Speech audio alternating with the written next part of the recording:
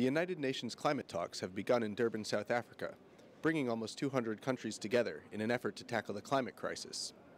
Inside the convention center, negotiations are focused on the future of the world's only international climate law, the Kyoto Protocol. Outside, rural women from across Africa are calling for urgent action.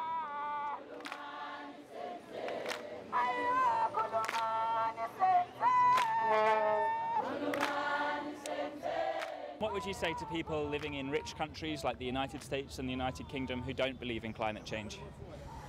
I know they don't believe in it, but they have to come to Africa to experience the word climate change.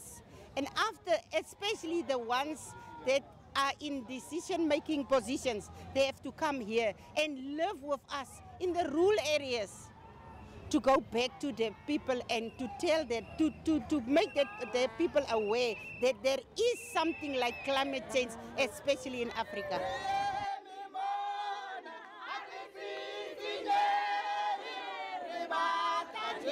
What's your experience of climate change? Are you experiencing it now? Yes, there's a great change now.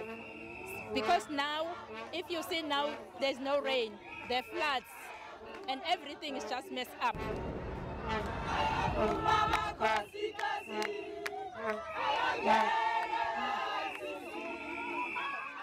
In this 17th round of the climate talks, activists want to see more ambition. We need the United States, we need Canada, we need the European Union, Japan, all the Annex I countries to put their differences aside and sign on to the second commitment of the Kyoto Protocol. And that we need to really look at our addiction to energy in the belly of the beast of development, of industrialization, of economic globalization. The other thing that we think they really need to get real about is actually the urgency of the ambition and the science.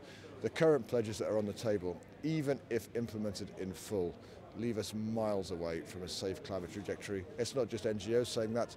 Some of the world's leading authoritative institutions, such as the United Nations Environment Programme, the International Energy Agency, who are not renowned for being tree huggers, are saying that we need to see global emissions peaking really at the middle of this decade at the latest, otherwise we are heading in for a very, very dangerous future.